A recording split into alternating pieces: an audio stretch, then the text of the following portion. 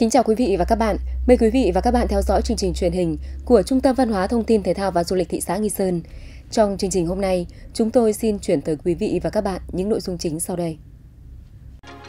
Ủy ban nhân dân thị xã Nghi Sơn tổ chức hội nghị đối thoại với 33 hộ dân tại thôn 8 và thôn 13 xã Tân Trường ảnh hưởng bởi dự án đường vào nhà máy xi măng Đại Dương.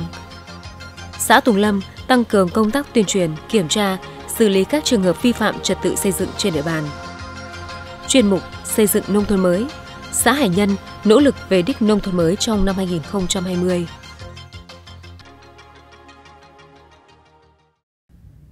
Thưa quý vị và các bạn, chiều ngày 9 tháng 9, Ủy ban nhân dân thị xã Nghi Sơn đã tổ chức hội nghị đối thoại với 33 hộ gia đình tại thôn 8 và thôn 13 xã Tân Trường bị ảnh hưởng bởi dự án đường vào nhà máy xi măng Đại Dương.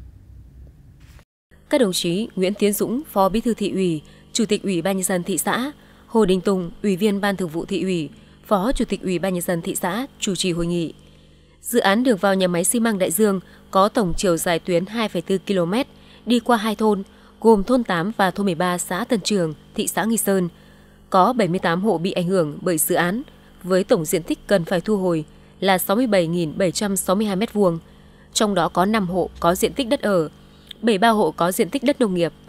Đến nay, xã Tân Trường và Ủy ban nhân dân thị xã Nghi Sơn đã thực hiện hoàn thành công tác thu hồi đất cho 78 hộ, phê duyệt 4,6 tỷ đồng, chi trả được 2,5 tỷ đồng, trên 4,2 tỷ đồng, trên 40 lượt hộ. Còn lại 38 hộ chưa nhận tiền bồi thường. Thực hiện bàn giao 1,02 km trên 2,4 km, còn 1,38 km chưa bàn giao mặt bằng. Đối với 1,38 km chưa bàn giao mặt bằng liên quan đến 33 hộ gia đình, trong đó có 21 hộ gia đình từ trước năm 2011, các hộ gia đình trồng lúa lạc vừng trên đất và có nguồn gốc được Ủy ban nhân dân xã Tân Trường xác định là sử dụng trước ngày 1 tháng 7 năm 2014, không có các loại giấy tờ theo quy định tại Điều 100 Luật Đất đai năm 2013, Bản đồ 2011, Bản đồ địa chính năm 1998, thể hiện là đất màu, trồng cây hàng năm. Hiện trạng tại thời điểm kiểm kê và kết quả xác định nguồn gốc đất và quyết định thu hồi của các hộ là đất trồng cây lâu năm. Tuy nhiên, các hộ gia đình kiến nghị bồi thường là đất trồng cây hàng năm. Ngoài ra, có 2 hộ gia đình kiến nghị được bồi thường là đất ở trước ngày 18 tháng 12 năm 1980. 4 hộ gia đình kiến nghị bồi thường là đất trồng cây lâu năm. 2 hộ gia đình kiến nghị bồi thường phần nhà ở, ngoài mốc và 3 hộ gia đình kiến nghị các vấn đề liên quan đến đất, tài sản vật kiến trúc trên đất. Căn cứ vào các nghị định của Chính phủ và Luật Đất đai, các kiến nghị của các hộ gia đình không có cơ sở giải quyết, mặc dù đã được xã Tân Trường, Hội đồng bồi thường Ủy ban nhân dân thị xã tuyên truyền vận động, tổ chức nhiều buổi đối thoại với các gia đình để giải quyết các kiến nghị, nhưng các hộ vẫn không thống nhất, không bàn giao mặt bằng. Tại hội nghị, các hộ gia đình vẫn tiếp tục kiến nghị nhiều nội dung về đất đai, tài sản, vật kiến trúc trên đất, phần đất ở ngoài mốc. Các kiến nghị của người dân đã được lãnh đạo các ngành hữu quan của Ủy ban nhân dân thị xã giải trình, làm rõ để nhân dân hiểu và bàn giao mặt bằng. Phát biểu kết luận hội nghị, đồng chí Nguyễn Tiến Dũng, Chủ tịch Ủy ban nhân dân thị xã Nghi Sơn đã nêu rõ, khi dự án đường vào nhà máy xi măng Đại Dương cũng như dự án đầu tư xây dựng nhà máy xi măng Đại Dương hoàn thành sẽ góp phần vào sự phát triển kinh tế xã hội của địa phương, đồng thời tạo điều kiện thuận lợi cho việc đi lại, giao thương hàng hóa của người dân trên địa bàn. Trong thời gian qua, Hội đồng bồi thường của dự án đường vào nhà máy xi măng Đại Dương đã thực hiện đầy đủ các chính sách về bồi thường, giải phóng mặt bằng theo quy định của nhà nước. Vì vậy, các hộ gia đình cần sớm đồng thuận nhận tiền bồi thường để nhà đầu tư thực hiện dự án. Đồng chí Chủ tịch Ủy ban nhân dân thị xã giao Ban giải phóng mặt bằng, Phòng Tài nguyên Môi trường thị xã rà soát lại một lần cuối để trả lời các kiến nghị cụ thể cho người dân. Nếu hộ gia đình vẫn cố tình chống đối không bàn giao mặt bằng, Ủy ban nhân dân thị xã Nghi Sơn sẽ hoàn thiện hồ sơ để thực hiện cưỡng chế thu hồi đất theo quy định của pháp luật. Thưa quý vị và các bạn, ngày 9 tháng 9, Ủy ban nhân dân thị xã Nghi Sơn phối hợp với phường Mai Lâm tổ chức triển khai phương án đảm bảo an ninh trật tự cho hoàn thành thi công dự án đường Bắc Nam 2 qua địa bàn. Đồng chí Phạm Văn Nhiệm, Phó Chủ tịch Ủy ban nhân dân thị xã Nghi Sơn trực tiếp chỉ đạo và điều hành. Dự án đường Bắc Nam 2, khu kinh tế Nghi Sơn, đoạn qua địa phận phường Mai Lâm, có chiều dài 3,1 km với tổng hộ bị ảnh hưởng khoảng 200 hộ. Đến nay, đã có 197 hộ gia đình bàn giao đất để thi công dự án và công trình cơ bản hoàn thành. Còn lại 2 hộ gia đình ông Trần Phong Úy và Lê Tư Nguyên vẫn còn một số thắc mắc và chưa chấp thuận hoàn toàn việc bàn giao mặt bằng cho nhà thầu thi công, làm ảnh hưởng đến tiến độ toàn tuyến, cùng với việc được các cấp có thẩm quyền giải thích, tuyên truyền, vận động và thấy được tầm quan trọng của con đường đối với sự phát triển kinh tế xã hội của địa phương, nên sau đó các hộ dân đồng tình không cản trở thi công.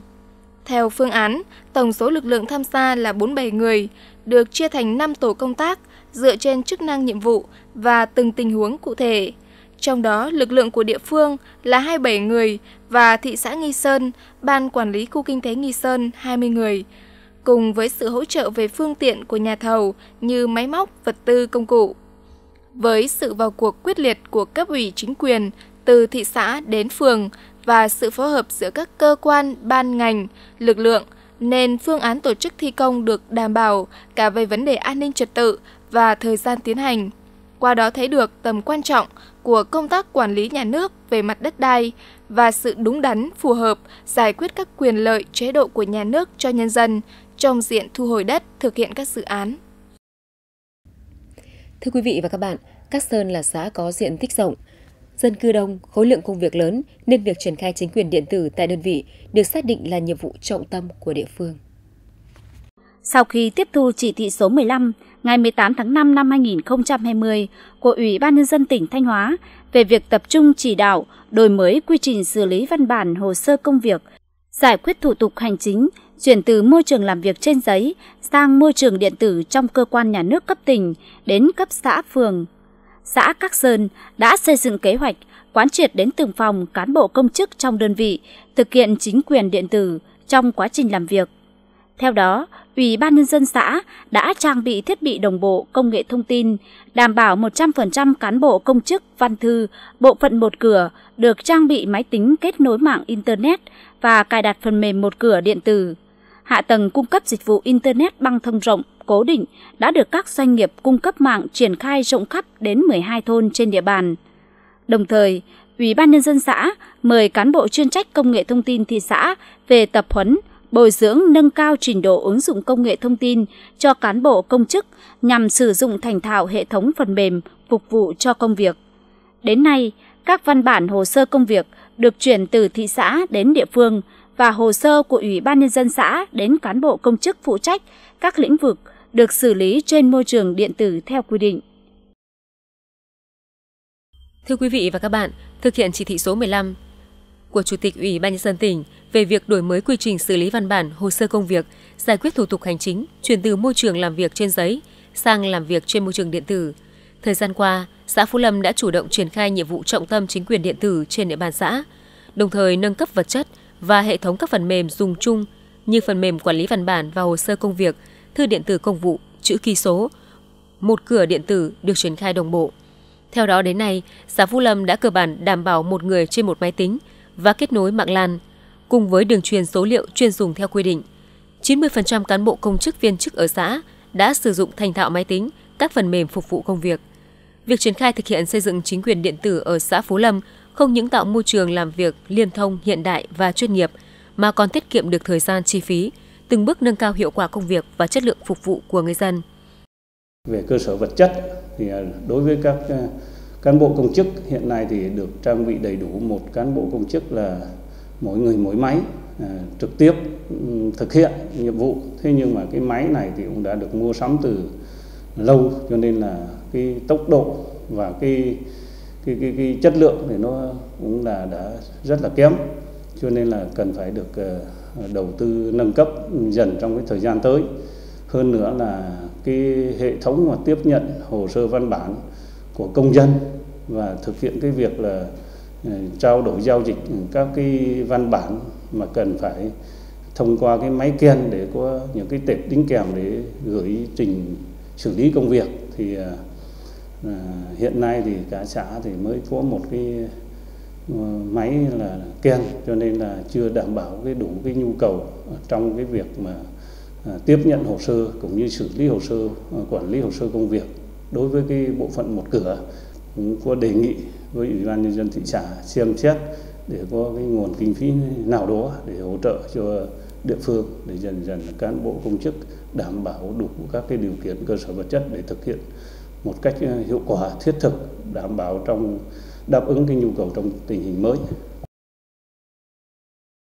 Năm học 2020-2021, trường mầm non Phú Sơn đón 356 trẻ đến trường. Trong đó có 120 trẻ lớp 5 tuổi, 130 trẻ lớp 4 tuổi, còn lại là các trẻ ở lớp nhóm trẻ. Để làm tốt công tác vận động 100% trẻ trong độ tuổi đến lớp, nhà trường đã tổ chức công tác điều tra, phổ cập đến từng khu dân cư, xây dựng kế hoạch cho năm học mới, tổ chức tập huấn bồi dưỡng chuyên môn cho đội ngũ giáo viên, phân công giáo viên phụ trách từng lớp học. Trên địa bàn xã, có thôn cách xa điểm trung tâm gần 10 km, giao thông đi lại còn nhiều khó khăn, nhiều trẻ không thể đi học tại điểm chính vì quá xa không ai đưa đón. Vì vậy, địa phương đã bố trí điểm trường lẻ tại thôn Bình Sơn để tạo điều kiện cho trẻ được đi học. Thấu hiểu sự khó khăn này, hiệu trưởng, giáo viên và đoàn thanh niên xã đã góp sức tu sửa, cải thiện lại sân, khu vực vệ sinh, làm hàng rào xung quanh, làm đồ chơi cho trẻ, với mục đích giảm tối đa sự thiếu hụt cho trẻ nhằm tạo sự công bằng trong chăm sóc giáo dục trẻ, dù học ở điểm nào cũng vậy. Ở đây là một điểm lẻ của trường mầm non thì đối với bản thân tôi thì là một giáo viên mà đứng ở cái điểm lẻ thì trước khi vào năm học, bước vào năm học thì các cô cùng với lại ban giám hiệu nhà trường cũng đến từng nhà để vận động các cháu ra lớp theo đúng độ tuổi. Và đối với cái chương trình ở trên cái khu điểm lẻ thì cũng như ở dưới khu trung tâm thôi, chúng tôi đều dạy các cháu ví dụ như tìm hiểu về môi trường xung quanh, rồi các về toán, về tạo hình, một số cái kỹ năng để phục vụ trẻ trong cái đời sống hàng ngày, hoạt động hàng ngày của các cháu. Cùng với đó, nhà trường luôn chú trọng rèn luyện cho trẻ kỹ năng ứng xử, sinh hoạt theo nhóm, thực hiện tốt nội dung giáo dục lễ giáo cho trẻ thông qua các hoạt động được tích hợp, lồng ghép vào nội dung chương trình giáo dục mầm non. Nhà trường cũng xây dựng các kế hoạch hoạt động vui chơi tập thể cho trẻ, các chương trình văn nghệ. Để công tác giảng dạy năm học 2020-2021 được tốt, nhà trường đã triển khai kế hoạch của năm học cụ thể đến từng cán bộ giáo viên, từng tổ chuyên môn về công tác chăm sóc nuôi dưỡng và giáo dục trẻ trong nhà trường, đảm bảo đủ khẩu phần ăn cho trẻ, đảm bảo chất dinh dưỡng và đảm bảo về vệ sinh an toàn tai nạn thương tích, an toàn vệ sinh thực phẩm, tạo môi trường thân thiện cho trẻ để phụ huynh và nhân dân yên tâm khi gửi con tại trường, để các cháu đến trường, mỗi ngày đến trường thực sự là một ngày vui. Tin tưởng rằng với sự chuẩn bị chu đáo về cơ sở vật chất, trang thiết bị, đồ dùng học tập, cùng với việc đổi mới căn bản phương pháp chăm sóc giáo dục trẻ là tiền đề vững chắc để cô và trò trường mầm non Phú Sơn tiếp tục hoàn thành tốt nhiệm vụ năm học mới 2020-2021. Ngày 8 tháng 9, đoàn phường Hải Châu phối hợp với Ban Chỉ huy Quân sự phường tổ chức lễ ra quân chiến dịch Hãy làm sạch biển năm 2020 với chủ đề chung tay vì một môi trường biển không có rác thải nhựa. Tới dự có ông Nguyễn Thế Anh, Phó Bí thư Thị đoàn, Chủ tịch Hội Liên hiệp Thanh niên thị xã Nghi Sơn. Sau lễ phát động, hàng trăm đoàn viên thanh niên, học sinh, dân quân tự vệ đã ra quân làm sạch biển, thu gom rác thải dọc các tuyến đê trên địa bàn phường Hải Châu. Qua đó phát huy tinh thần xung kích tình nguyện của đoàn viên thanh niên trong bảo vệ môi trường, đồng thời góp phần thay đổi nhận thức, nâng cao ý thức trách nhiệm và thúc đẩy những hành động tích cực của cộng đồng đối với việc bảo vệ môi trường biển và môi trường tự nhiên. Vụ mùa năm 2020, xã Định Hải gieo cấy gần 210 hecta lúa với các giống lúa chủ lực như lúa lai, Nhị Yêu 69. Hiện nay lúa mùa trên địa bàn xã đã cho thu hoạch, tranh thủ thời tiết thuận lợi. Lúa chín đến đâu, bà con trong xã xuống đồng thu hoạch lúa mùa đến đó. Để hạn chế chi phí cũng như lao động nặng nhọc, bà con nông dân đã chủ động thuê 5 máy gặt thu hoạch lúa mùa với chi phí mỗi sào 130.000 đồng.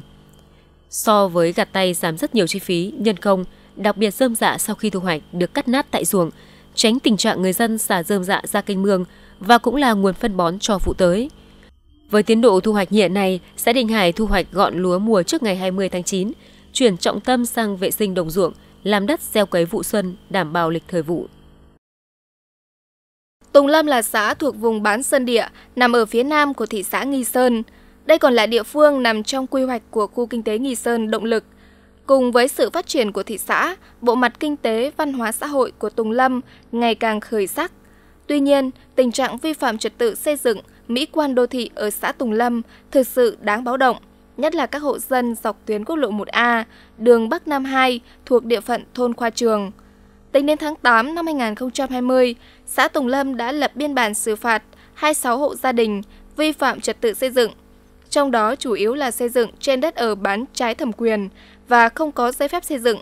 Còn 10 cá nhân hộ gia đình làm nhà tôn, quán tạm và lắp dựng container trên đất nông nghiệp, đất nuôi trồng thủy sản. Sau khi phát hiện, kiểm tra, Ủy ban Nhân dân Tùng Lâm đã phối hợp với đội quy tắc thị xã Nghi Sơn đã lập biên bản xử phạt hành chính. Đặc biệt có hộ gia đình ông Phạm Đình Sơn đã lắp dựng nhà tiền chế trên đất nông nghiệp, xây bao tường.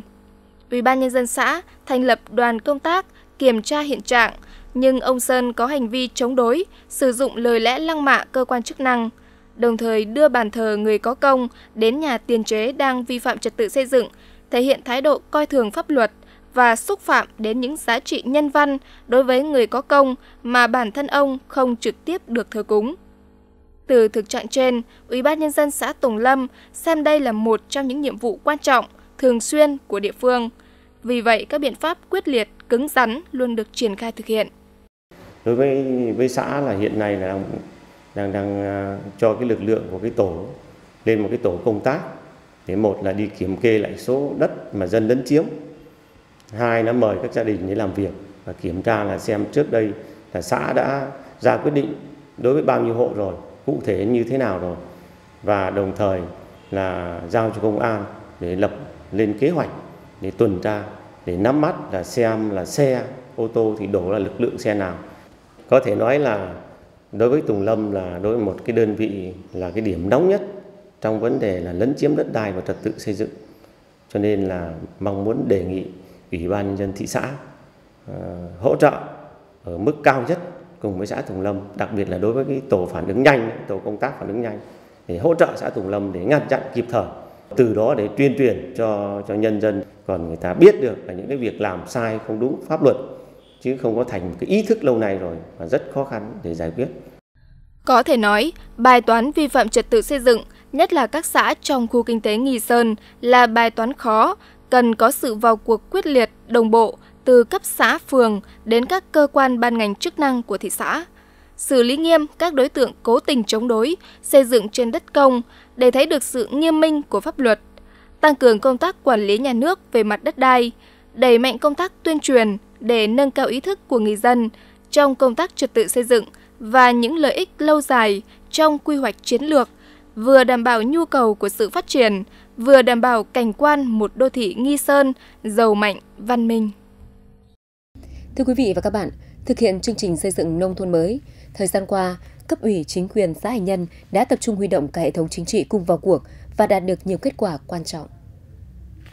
Thực hiện chương trình mục tiêu quốc gia về xây dựng nông thôn mới trên cơ sở nội dung của Bộ Tiêu chí Quốc gia về xây dựng nông thôn mới và những mục tiêu, nhiệm vụ, giải pháp thực hiện đề án nông thôn mới, xã Hải Nhân đã tăng cường sự lãnh đạo chỉ đạo các bộ phận chuyên môn, các tổ chức đoàn thể, các thôn, cụ thể hóa nhiệm vụ của ngành phụ trách để tổ chức thực hiện. Bên cạnh đó, chính quyền địa phương đã chỉ đạo Ban Văn hóa và Đài Truyền thanh thường xuyên tổ chức tuyên truyền nội dung các chính sách chủ trương về nông nghiệp, nông dân, nông thôn và các vấn đề liên quan đến xây dựng nông thôn mới để giúp người dân hiểu đúng về xây dựng nông thôn mới là lấy sức dân để lo cho dân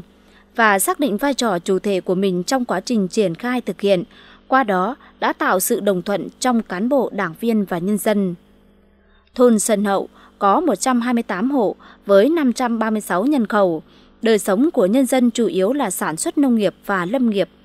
Thực hiện chương trình xây dựng nông thôn mới dưới sự chỉ đạo của cấp ủy chính quyền địa phương, cấp ủy, ban công tác mặt trận thôn đã làm tốt công tác tuyên truyền, huy động mọi nguồn lực để triển khai thực hiện và đã đạt được nhiều kết quả quan trọng.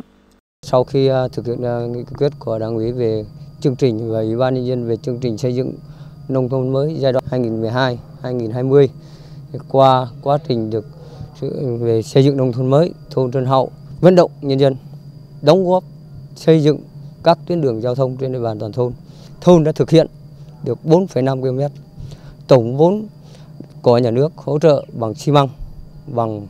hơn 80 tấn. Còn nhân dân đóng góp gần 1,5 tỷ đồng. Đời sống nhân dân hiện nay là mức sống nhân dân thì càng ngày càng nâng lên. Trí thức nhân dân về thôn Hạo nhân dân là chủ yếu là bần nông và thu hoạch bằng nông nghiệp và lâm nghiệp. Công tác văn hóa xã hội